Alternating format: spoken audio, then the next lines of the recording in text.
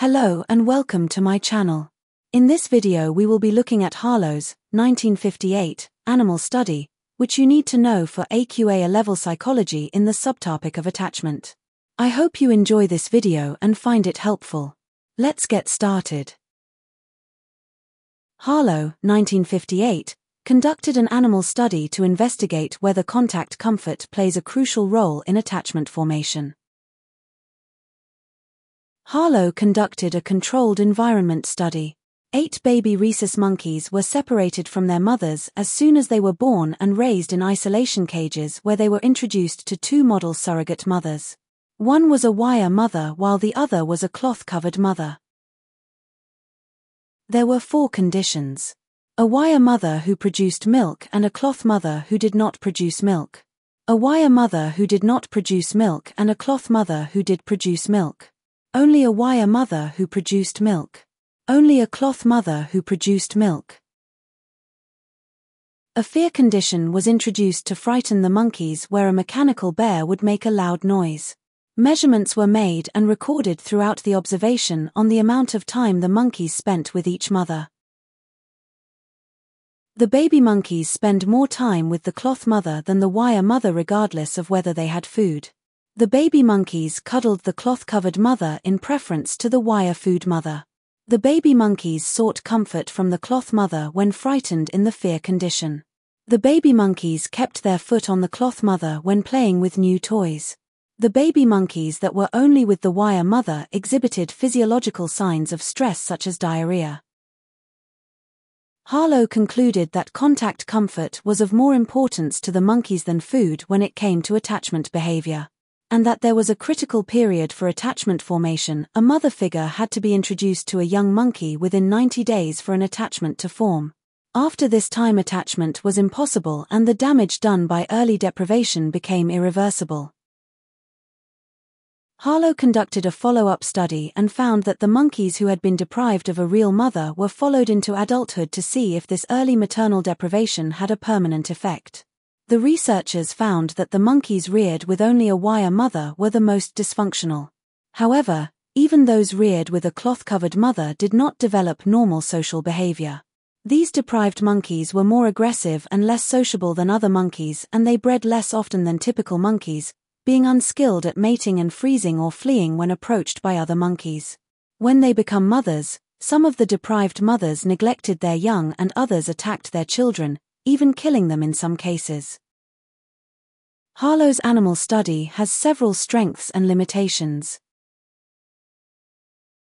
A strength of Harlow's research is that it has useful real-world applications.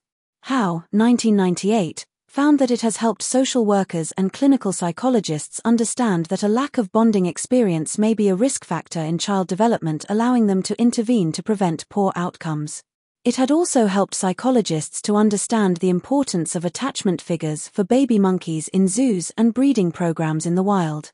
This is a strength because it suggests that Harlow's research has practical implications that can positively impact child development and the well-being of animals in various settings, providing valuable insights for professionals working in these fields. A strength of Harlow's research is that there is research to support his findings. Schaefer and Emerson's 1964 study into the stages of attachment in humans found that infants were not necessarily attached to those who fed them but instead to those who were more sensitive to their needs. This has some links to the cloth mother, as this appeared to provide contact comfort and thus sensitivity to the monkey's needs during times of distress.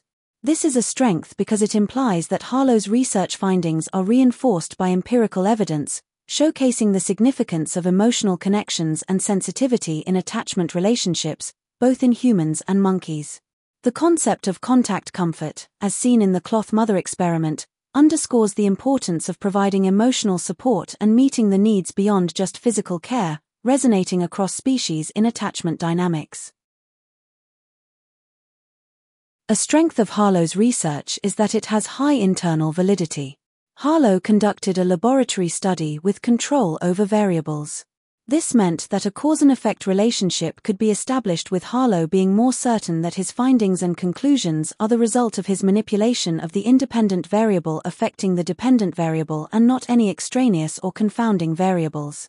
isolating the infant monkeys in a cage with the choice of a surrogate cloth or wire mother, and manipulating which surrogate mother gave milk, but with only the cloth mother being able to give contact comfort.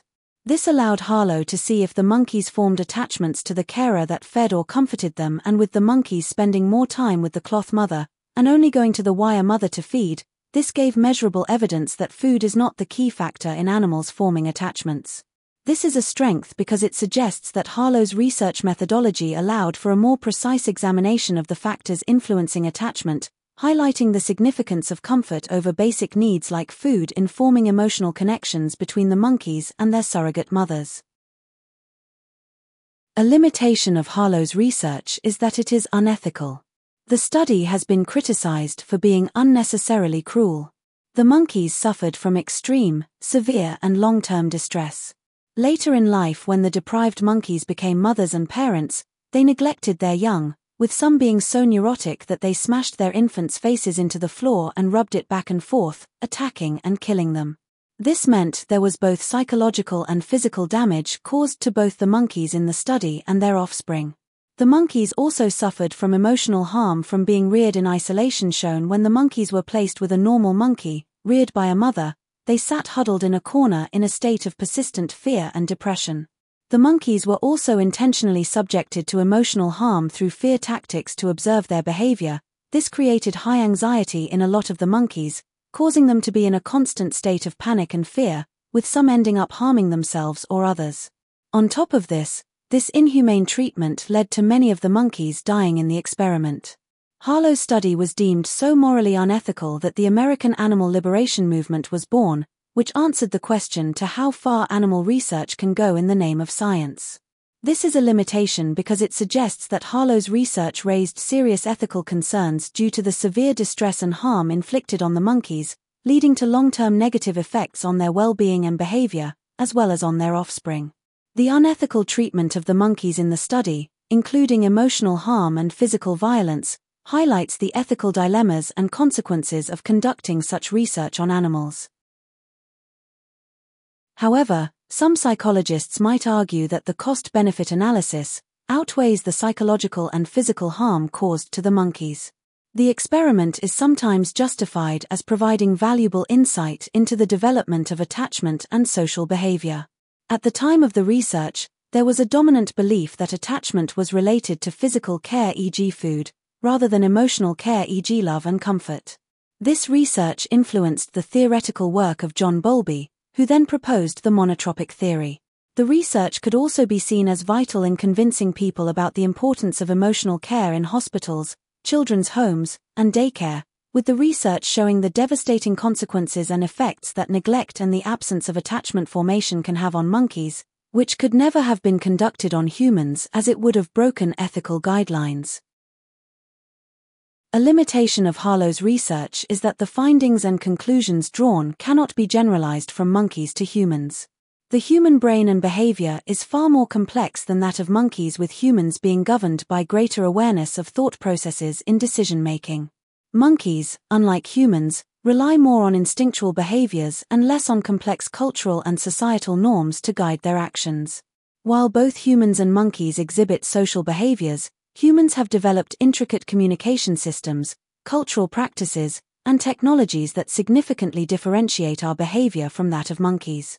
Additionally, humans have a higher level of cognitive abilities, abstract thinking, and self-awareness compared to monkeys, which influence our behavior in more diverse and complex ways. This is a limitation because it suggests that the complexity of human behavior, with its greater awareness of thought processes and reliance on cultural and societal norms, differs significantly from the more instinctual behaviors of monkeys. Humans' advanced cognitive abilities, abstract thinking, and self-awareness lead to a broader range of behaviors influenced by intricate communication systems and cultural practices not directly comparable to monkeys. However, it could be argued that with monkeys sharing 94% of DNA with humans, attachment behavior in humans was researched through a setup which would be incomprehensible to humans. The rhesus monkeys were more similar to humans than Lorenz's birds, with all mammals sharing some common attachment behaviors. Behaviorists would also argue that animal behavior can be generalized to human behavior. This is a strength because it suggests that the genetic similarity between humans and monkeys, along with common attachment behaviors shared by mammals, supports the argument that animal behavior can provide valuable insights into human behavior. Behaviorists often advocate for the generalizability of animal behavior to human behavior, highlighting the shared aspects of attachment behaviors across species. Thank you for watching. If you have enjoyed this video, please like and subscribe for more content like this. Bye.